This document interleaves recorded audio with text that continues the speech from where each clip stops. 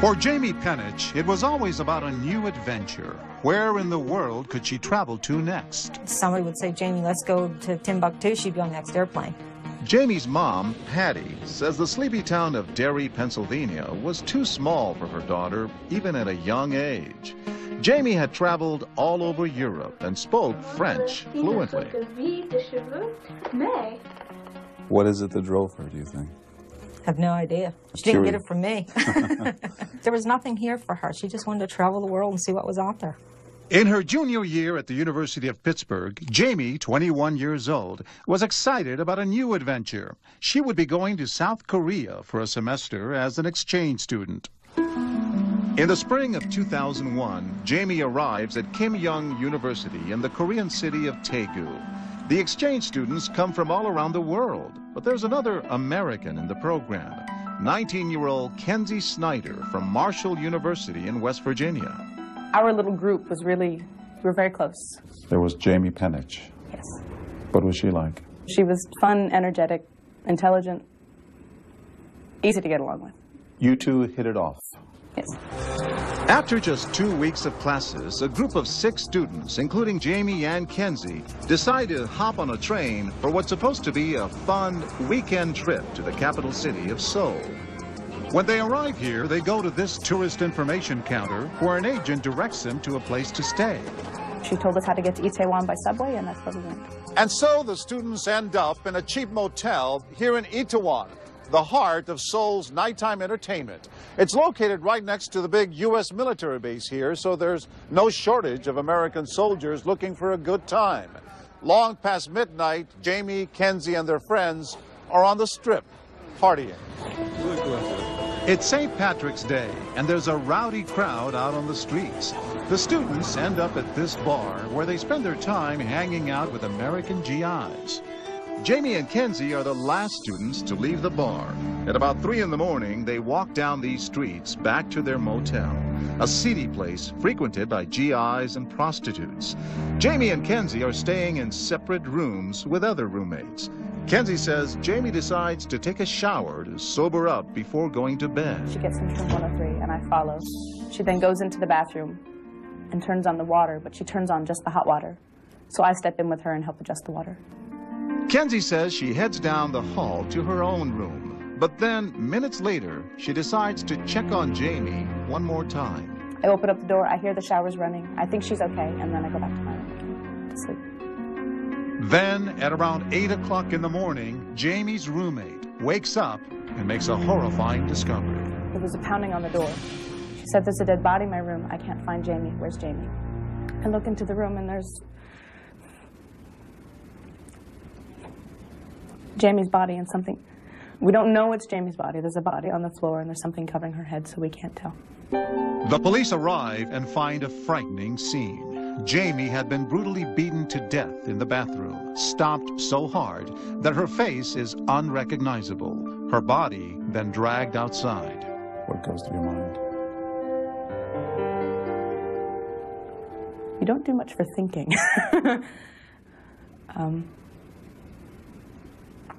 How could this happen? Halfway around the world in Derry, Pennsylvania, a phone rings. The lady said, Jamie was murdered, you know. It's such a distance, and there's nothing you can do, actually. Everything stops. Meanwhile, in Seoul, investigators try to piece together some clues. Who could have committed such a horrific crime inside this packed motel? These rooms are so tiny, it's hard to believe how anyone could have slept through such a brutal assault. But Jamie's roommate, sleeping just a few feet away, told police she never heard a thing. This large, bloody footprint is found on the floor next to Jamie's body.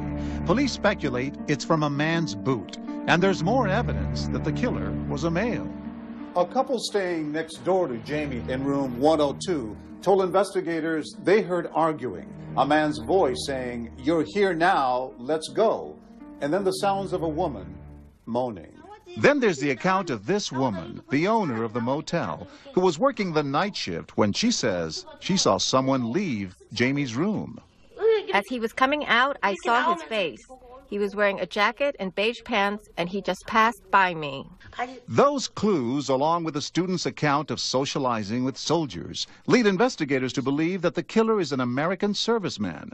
This suspect's sketch is released based on the motel owner's account. Agents from the Army's Criminal Investigation Command, or CID, investigate and interrogate the soldiers who were with Jamie the night of the murder. But months go by and the trail runs cold. To the frustration of Jamie's family, no one has been arrested. I would talk to them and I would say, did you investigate all these Army guys? And it was a difficult thing because, yeah, we tested everything. Nothing turns up, nothing turns up. But you were not about to give up. No. No. We knew somebody killed Jamie and we wanted to know who and why. Jamie's parents write to officials asking for a new push to get the investigation back on track. But there's another person who just can't seem to let go of the case. Jamie's fellow exchange student, Kenzie Snyder. Kenzie has closely followed the case. She's even emailed and phoned Jamie's family. Kenzie has returned to school in Huntington, West Virginia.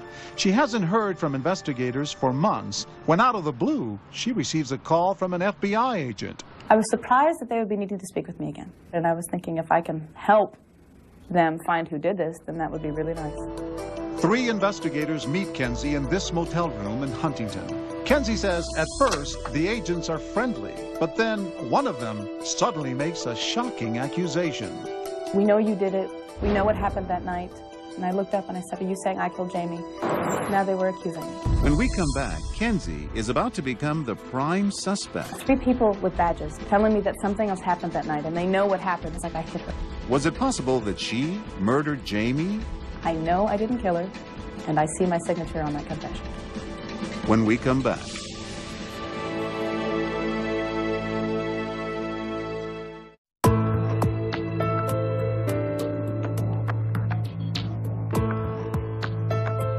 It had been a year since the brutal murder of Jamie Penich in Seoul, South Korea, and there was still no arrest.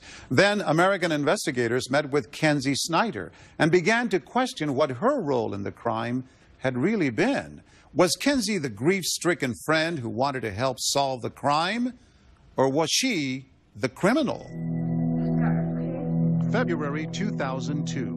The last person known to have seen Jamie Penich alive, fellow exchange student Kenzie Snyder, finds herself in a motel room in Huntington, West Virginia. She's facing 2 FBI agents and a CID officer from the U.S. Army's Criminal Investigations Command who'd been involved in the case in Korea. The CID mentioned how much this had affected his life, too, and he wanted to find out who had done this, so they were, really needing my help, is what he said. Kenzie says the agents want to clear up some inconsistencies in her original statement to investigators in Korea.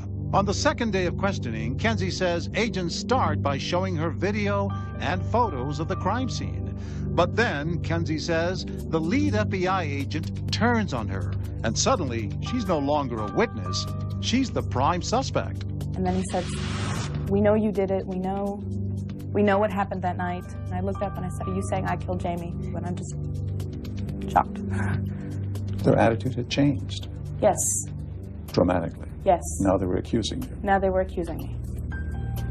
Kenzie says the agents discourage her from contacting an attorney. To prove her innocence, she says, she agrees to answer more questions. Kenzie says one of the FBI agents seems intent on proving she and Jamie had a lesbian encounter. He asked me, well, who kissed who first? I was like, well, we didn't kiss. But I'm thinking, they said that they have evidence. There must be some reason he's asking this. I'm making it, well, I know that I wouldn't kiss her, so, well, maybe she kissed me first. Were you sexually attracted to Jamie at all? No. No. Why were you agreeing to this if it didn't happen? Because I was saying no, it didn't happen. Well, then they're telling me I'm lying. And I have 3 people with badges telling me that something else happened that night, and they know what happened. They're just getting me to understand what happened. I'm believing them. As incredible as it sounds, Kenzie says she actually found herself trying to help investigators. Isolated and confused, she says she became convinced that the agents knew more about what happened than she did. So she began creating images in her head using information she already knew about the case to follow the FBI agent's lead. He's like, well, when did you get angry? I was like, I don't remember getting angry. He's like, there must have been a trigger. There had to have been a trigger that set you off. We need to find that trigger. Sitting in an easy chair, Kenzie says, with her eyes closed and almost in a trance, she sees pictures of herself in that motel bathroom with Jamie trying to unbutton her pants. So he's like, what did you do? I was like, I hit her. Don't know how we got onto stomping, but we'd had me stomping and then me leaving the room. And you admitting that you stumped her? Yes, yes. And I said something like, I lift my foot, or, yeah, I lift my foot, and I bring it down on her face. Kenzie has just admitted to the agents that she killed Jamie. Not only that, she signs this written confession. They had gotten me to think that I had killed Jamie. It's hard to believe. It's hard to swallow that anybody would admit to something if they didn't do it. I know I didn't kill her, and I see my signature on that confession. I was sobbing in the chair the entire time this is happening because I'm seeing these pictures of me killing Jamie. Those aren't easy pictures to see. Kenzie is released and goes home. 22 days later, she repeats her account to another FBI agent and again signs a written statement. Kenzie is arrested. At first, it was hard to believe, but after we put two and two together with her pride and never letting it go, always calling, somebody in the family. But Brian and Patty Penich refused to believe that their daughter was sexually attracted to Kenzie. I believe it was a fantasy on Kenzie's part, and she didn't get what she wished for, so she killed Jamie, so Jamie wouldn't speak up. Jamie would have had no way of defending herself against the size of Kenzie compared to her. In October of 2002, there's a hearing at this federal courthouse in West Virginia to determine whether or not Kenzie should be extradited to South Korea to face charges.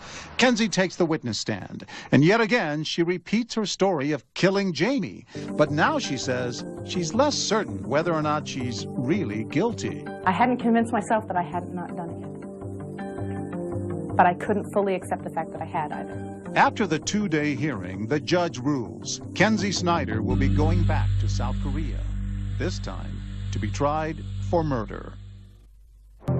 December 2002, Kenzie arrives in South Korea, the first U.S. citizen ever extradited to stand trial here. Even at this time, she says, she wonders if those images in her memory of killing her friend Jamie are real or imagined. I'm thinking, did that really happen? Why am I having these thoughts if it didn't happen? Kenzie told us it was only when Korean police brought her back to this motel that she finally realized there's no way she could have killed Jamie. She says the reality of the crime scene did not match the images she had created in her head during her confession. The pictures I had in my head would not fit in this bathroom or in this room. And there wasn't room for us to move the way that I had said I'd moved. It erased all the doubt. What is it like being back here? It's hard to be in here and not picture her body. After that visit back to the motel with police, Kenzie recants her confession. But Police Superintendent Hwang Moon-ha, who headed the investigation, remains convinced of her guilt. She confessed to such a level that she would correct police on certain details of the crime. So no, I don't think she confessed to a crime she didn't commit. But in a stunning development, the judge in Kenzie's case throws out her confession, ruling that under Korean law, a confession must be made before a public prosecutor. Kenzie Snyder's trial lasts 4.5 months here at Korea's Criminal Courts building in the capital of Seoul. The verdict anxiously awaited not only by the accused killer, but also by the victim's family, thousands of miles away in Pennsylvania. Finally, the judge's decision. Kenzie Snyder is found not guilty. Huge wave of relief spreads over me. And I get to go home, maybe. But Kenzie isn't free to go home just yet. Prosecutors are so convinced of her guilt, they appeal the verdict, trying again to get her confession admitted as evidence. An appellate court upheld Kenzie's acquittal, saying there was evidence that someone else, not Kenzie, committed the crime. The court cited the same evidence that initially led police to suspect an American GI was the killer. Remember, there was a large bloody footprint found next to Jamie's body, reports of a male voice heard arguing inside Jamie's room, and the account of the motel owner who said she saw a man leaving the scene. The court also cited the lack of any physical evidence tying Kenzie to the crime. Attorney Brendan Carr is helping represent Kenzie. There was blood all over the room, all over Jamie, all over everywhere, not on Kenzie. And that tells us? To me, that's the #1 thing that tells me that Kenzie's innocent. If you could talk to Kenzie Snyder, what would you tell her? You have to live the rest of your life with this burden. And if you can do that, you're not a person. What she did, it's unforgivable. And she will never be forgiven. I'm sorry for the pain that any false hope could have caused them. And I hope they find out who did it. And if they think you did? Then I hope they see truth. And the truth is? I did not kill their daughter. What really happened on that March night in a cheap motel room in Seoul? Did Kenzie Snyder brutally murder her friend, or was it someone else who remains at large? We may never know who killed Jamie Penich. I'll think about her all the time, every day, till I die. I'll be with her. Looking forward to that day. After yet another appeal, Kenzie Snyder was finally cleared of all charges in 2006. As of 2013, Kenzie says she's married and has a child and is actively working at getting her life back in order. The murder of Jamie Penich remains unsolved. When we come back, 3 young women living a carefree life in California's Napa Valley until a killer strikes one horrifying Halloween night. This is 911 emergency. What are you reporting? Oh my God, we got attacked. I just remember saying, oh my God, oh my God, oh my God.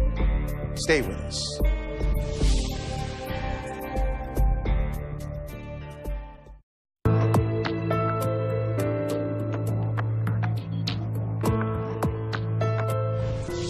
Now the story of one fateful Halloween night. A killer breaks into the house of 3 roommates in Napa Valley, but only one survives. There seems to be no motive, no reason, no way to find the killer. But as I first reported in 2005, this story has a twisted ending you won't see coming. For nearly a year, this young woman has been living in a state of terror. It's hard to go to sleep, and it's hard to be quiet when everything goes quiet and it's dark. That's when everything comes back every night. This is 911 emergency. What are you reporting? Oh my God, we got attacked. This was that street. Please help. Lauren fears she'll be haunted for the rest of her life. Yeah, it was upstairs. I was downstairs. I don't know what happened. Okay. Most of my roommates were hurt. Oh my God. There have been many nights where I'll wake up or try to go to sleep and it all comes through and I have to just basically out loud say, okay, stop, don't, and push it away. Please, hurry. Pushing away the memory of that awful night, when an intruder slipped into her home, brutally stabbed her 2 roommates to death, then vanished. I'm downstairs. There was someone that came in and just jumped out the window. You must get to the point where you're fearful of the dark every night. I hate the dark. I hate the dark. How many people are injured? 2 upstairs. I think they're dying. I swear to God. So deep is the post-traumatic shock that even now she's unable to let herself cry for fear of a total emotional meltdown. It was the weirdest feeling ever. I didn't want anyone to touch me. My mom would try to console me a little bit. I'm like, don't touch me. Oh my God, I just died. I don't know what is going on. I'm going everywhere and my roommate is constantly. I remember my last words on the call was, this doesn't happen in Napa. And I think she said, no, it doesn't, or something like that. Nestled in the heart of California's idyllic wine country, Napa is nothing if not a safe place to live. Before that tragic Halloween night, there hadn't been a murder here in more than 2 years. It seems like the perfect place to raise a family or retire. But not much nightlife, not exactly the kind of place you'd expect to find 3 single, attractive, career-oriented women in their 20s. What is it like? What's that region like to live in? Napa? Mm-hmm. It's very boring. I think we were the total single girls in Napa. Still, all 3 choose Napa as the place to begin their careers, never imagining the horror that lay ahead. Lauren, the all-state athlete with a political science degree, coaching volleyball and working at a local college. Adrian Insania, the budding civil engineer who works at the Napa Sanitation District. She cared a lot. I learned that kind of slowly, that she really genuinely cared about people and her friends, and would do anything for her friends, and that's what I really did admire about her. They get along so well, Lauren and Adrian decide to rent this house on the west side of Napa. On the day they move in, Adrian's friend, Ben Katz, pitches in, and a couple of other friends, Lily and Eric, join them for an impromptu celebration. By summer, a bubbly former beauty queen from South Carolina, Leslie Mazzara, moves in. She could literally light up a room. Leslie is a public relations specialist at the high-profile winery of film director Francis Ford Coppola. She could wear me out like no other. It was funny. We just more energy and everything? Oh, yeah. Yeah. Or once we went to Santa Cruz all day. I laid out on the beach, had a great time. We got back about 10 o'clock. Okay, let's go out to the bar. That's all right. I'm good. That's fine. Through the summer of 2004, Leslie and Adrian, both 26, and 27-year-old Lauren settle comfortably in their new home. Big backyard for my dog, and I planted flowers in the front, and it was pretty spacious, but also pretty intimate as well. On Leslie's birthday, Lauren snaps these pictures of her roommates in the backyard. When I look at those pictures, I see them. I really do. I see their personalities. I see who they are. I'm enjoying the moment of that time we're all together. I was playing sports. I was pretty happy. It was my first time in my life where I was happy with where I was at that moment, and I wasn't really too concerned about the future. But then, on October 28th, the tranquility is broken when Leslie is the first to bring home a boyfriend in the middle of the night. The result? Lauren and Adrian are kept up all night by the lovemaking. And the next day, from her desk at the winery, Leslie sends an email apology for the late-night rumble. In the flurry of emails that follow, they agree. From now on, overnight male visitors can be expected.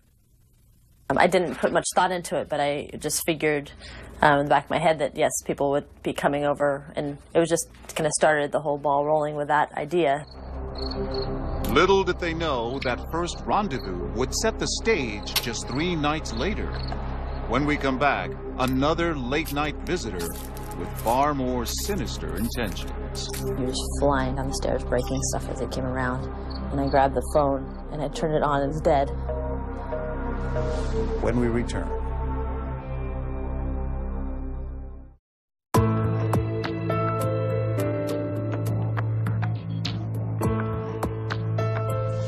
On a Halloween night in 2004, an intruder broke into the Napa Valley home of 3 young women. Now, 2 of them, Leslie and Adrian, are dead, brutally murdered. Lauren has been spared. Is there a reason, or was it luck? And why were Leslie and Adrian killed? It's been nearly a year since the murder of her 2 roommates, but Lauren can't escape it. Every single day, her mind replays the final hours of their life together. In the worst of coincidences, it's Halloween night, 10:30 p.m., and a TV show all about death, HBO's 6 Feet Under, is playing in the living room as Lauren's roommates go upstairs for the night. I finished up watching that last season on the DVD, and then I went to bed. The house is dark for about 2 hours, until sometime between 1:30 and 2 a.m., when suddenly a security light trips on behind the garage. Chloe, my dog, jumped up and did her bark, and it wasn't a full bark, it was kind of a warning bark. I woke up and saw the light, and then I dismissed it as, Adrian had 2 cats, and they were in and out a lot, so it was just the cats. Lauren quiets her dog and begins drifting back to sleep. But within minutes, she hears someone entering the house, going up these stairs. She immediately thinks of Leslie's boyfriend and that noisy night of passion just 3 days earlier. And I thought, oh no, not again. So much so that I didn't look at my clock. I didn't want to know how little sleep I had left. I wasn't irritated yet, but I was thinking, please don't keep me up again. Not wanting to be a spoilsport, Lauren stays in her bedroom. Chloe jumped up again, and she barked, and she went to my door. You know, my reaction is basically to quiet her down, so I, Chloe, it's okay, shh, and told her to lie down again. Again, she drifts off to sleep. And then a scream. She screamed unlike anything I'd heard before. I knew it was a blood-curdling, terrified scream. It's Adrian. And then just chaos erupted upstairs and banging around. And I knew it was Adrian's scream. Adrian kept screaming and, oh my God, please help, please help. And she was just screaming. And so I jumped up. In total darkness, Lauren opens her door and takes one step out into the hall directly beneath the stairs. But then she's overcome with fear. I was frozen. It wasn't like I was going anywhere, but I was still listening, trying to figure out what was happening. But I couldn't really move until he started coming down. The intruder, less than 10 feet away and moving toward her in the dark. It's a scene from so many horror movies. A young woman transfixed for a moment that seems like an hour. And then he started running down the stairs, and she's still screaming. But he came down like skipping stairs. I mean, he was flying down the stairs, breaking stuff as he came around, and I just ran out. In her panic, she runs the wrong way toward the back door. I thought, this is a race for me to get to the door before he does. Suddenly, she finds herself trapped in her own backyard. You felt trapped because there was a fence? Yeah. Once I got outside, I just thought, what am I doing? I have nowhere to go, so I just stood there. Lauren hides here behind the house with a 6-foot fence ahead of her and no way to scale it. And then she hears him struggling with the kitchen blinds in the front of the house. Then it was quiet, that's all I remember, except for Adrian asking for help. The plaintive cries from upstairs draw Lauren back into the dark house. Not certain where the intruder is, but needing to help her friends, Lauren gropes her way to the kitchen phone. And I grabbed the phone, and I turned it on, and this is where it was moving. It was dead. I was like, oh my God. It was, you know, that awful beeping sound when the phone's dead. Holding the dead phone in her hand, she tiptoes up the stairs, terrified that the intruder could be around any corner. I noticed just blood on the walls and everything. A crack of light leads her to a grisly scene here in Adrian's bedroom. I dropped the phone, and I just remember saying, oh my God, oh my God, oh my God, and just, it was like a war zone in my house. It was a horror movie. That's what I thought, exactly what I thought when I was up there. But it was not a movie. It was the scene of, like, walking into a movie. This entire bedroom floor is covered in blood. Lauren finds Leslie here, face down in a pile of clothes, with stab wounds all over her upper body and arms. She may have died while trying to come to her roommate's rescue. I knew she was dead. Deep down, I knew she was dead. She finds Adrian here, a few feet away, crouched behind her bed. She's alive, but no longer able to speak and rapidly bleeding to death from multiple stab wounds. The bedroom phone knocked off the hook, explaining why Lauren couldn't get a dial tone downstairs. Perhaps Adrian had already tried to call for help. I knew I couldn't help Adrian. There was just so much blood, and she was far too, I don't know. Amidst it all, Lauren is struck by the unreality of the scene. An enormous amount of blood everywhere, and just horror movie. This can't be happening. It's all surreal. It's all slow motion. She goes back downstairs, her bare feet slipping in her roommate's blood. Just got my cell phone, turned it on, called 911 from outside of my room or somewhere around there. Oh my God, we got attacked or something. Who attacked you? Please, I don't know. You don't know who attacked you? Is that your home? The woman was kind of like, I don't understand. I said, my roommates are dying. Please get somebody here. How many people are injured? 2 upstairs. I think they're dying. I just want to die. As she desperately feeds information to 911, Lauren is again struck by that question. Where is the intruder? And then it cut off. Then I realized, I should probably get out of the house.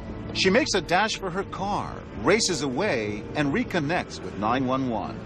I'm driving around. I don't know what to do. This guy was somebody. Wait, you're not back in the house? No, I got in my car and left. I don't know what to do. She said, where are you going? And I said, I don't know. I'm just trying to go away. But they instructed me to come back. The house I didn't want to come back because I didn't know where he was. What did that person look like for me? I don't see anybody. I swear to you. I heard screaming, and I stayed where I was. What she doesn't know as she pulls away is that her memory of crashing kitchen blinds is the last anyone would hear of the intruder who had vanished into the night. Okay, who are the people inside the house? 2 females upstairs. And they were both bleeding? Yeah, well, one's unconscious, she was down, and then the other one was bleeding and gurgling and not quite, but she was saying, help me, please help me. I didn't know what to do. Who do you think did this? I don't know. I really don't know. What it does is it turns my world into looking around and having a suspicion about everybody. I mean, I was thinking everybody was a suspect, any of my friends or, you know, anything. Awful. In the depths of her grief, Lauren is obsessed with some frightening questions. Is the killer someone she knows? Did he intend to kill her too? Over and over and over in my mind, and I pull up so many details or anything the girls have said or anything, and I don't know. But there is something hidden in her subconscious mind. And finally, 9.5 months after the murders, it's about to come back to her. When we come back, new clues begin to emerge. Now we know it's someone who was smoking at the crime scene. And I said, you know, we didn't really associate with a lot of smokers. Did she know the killer? And then I remember that he had been in the house too. When we return.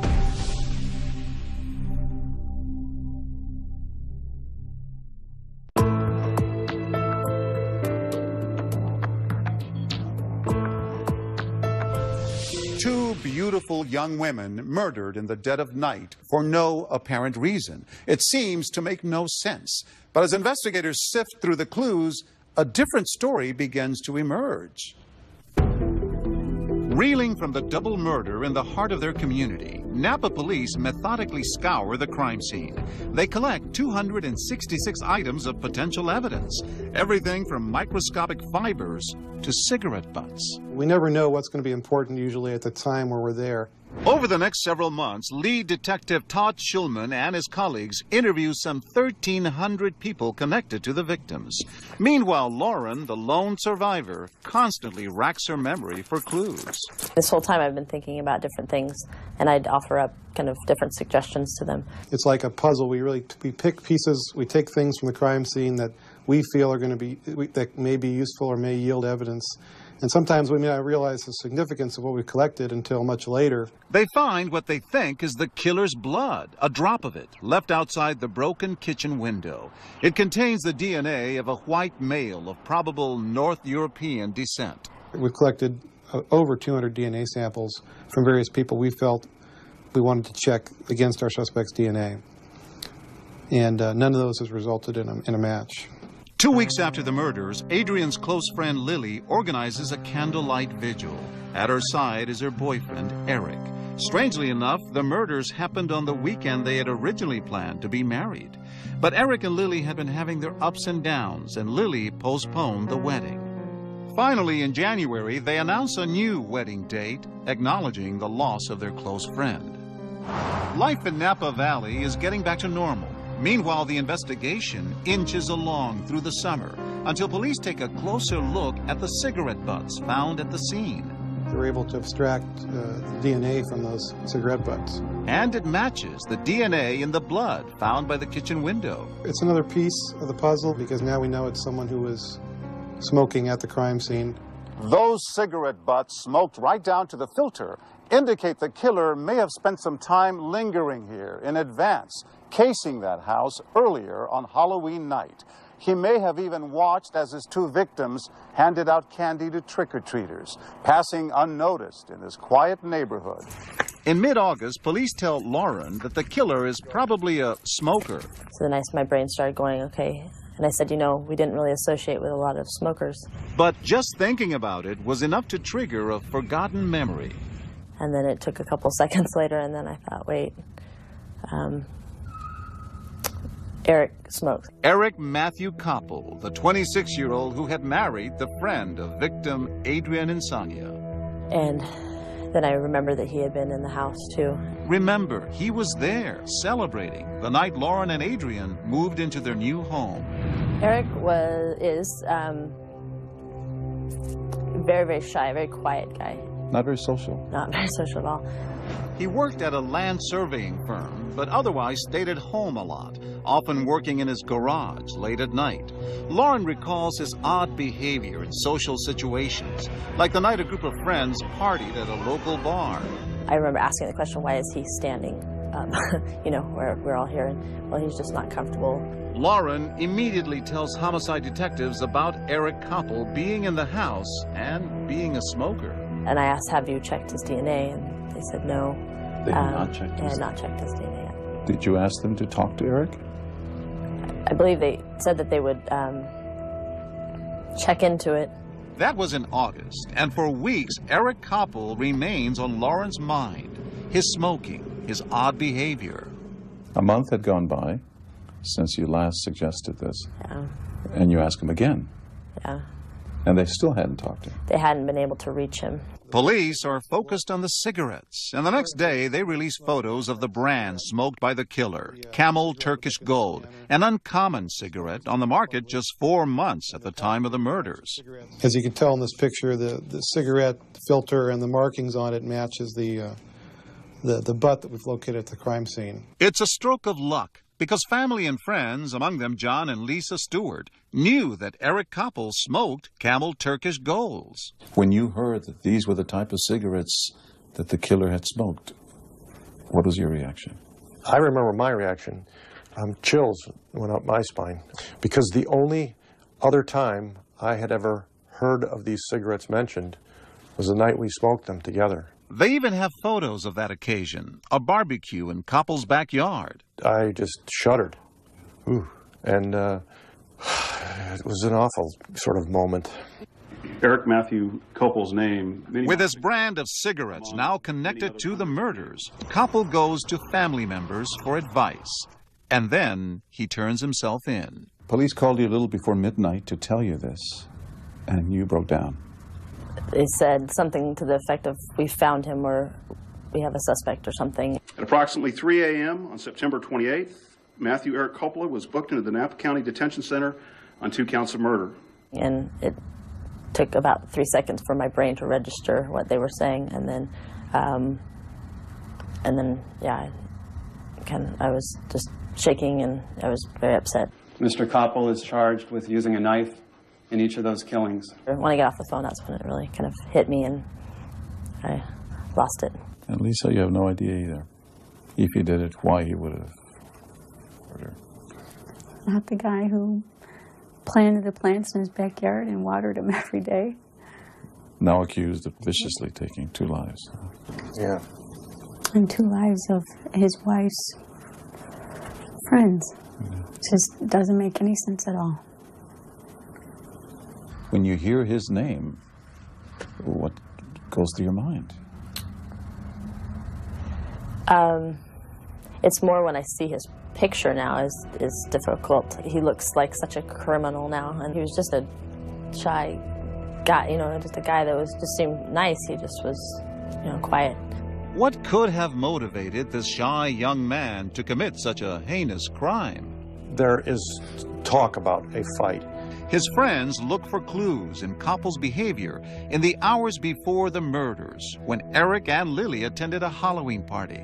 There was some alcohol. They were having some drinks, and he may have said a couple of things that embarrassed her, and he later even asked her if he had embarrassed her, and she said yes, that he had. I think at that point he even said, you know, I shouldn't be drinking anything, you know. After the party, they separate. Lily spends the night at her parents' house, leaving Eric alone. Police say he then goes to Adrian, Lauren, and Leslie's house and commits murder. But why would he target his wife's friends? Now remember, Eric and Lily had originally planned to get married that Halloween weekend, but Lily had postponed the wedding. Instead, she was getting ready for a girls-only vacation to Australia with her close friend, Adrian. Could that have been the breaking point for Eric? Sources say prior to his arrest, Eric wrote a suicide note, jealous of Adrian's close friendship with his bride-to-be. If Eric killed your roommates, he knew you lived there too. Why did he spare you?